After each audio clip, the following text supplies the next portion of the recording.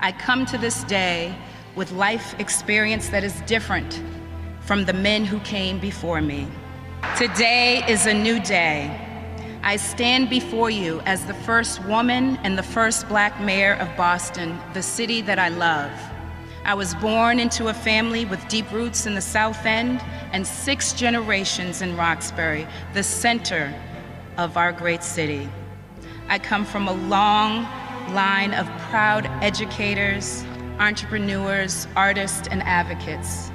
Our Congresswoman who blessed us with her presence today called it a concrete ceiling here in Boston. 199 years, and we are just now reaching this moment with the first Black mayor and the first woman mayor, when other cities all across our nation have already done this, and some have done it a number of times. And so I would agree with our Congresswoman that it was a concrete ceiling that we have broken through today.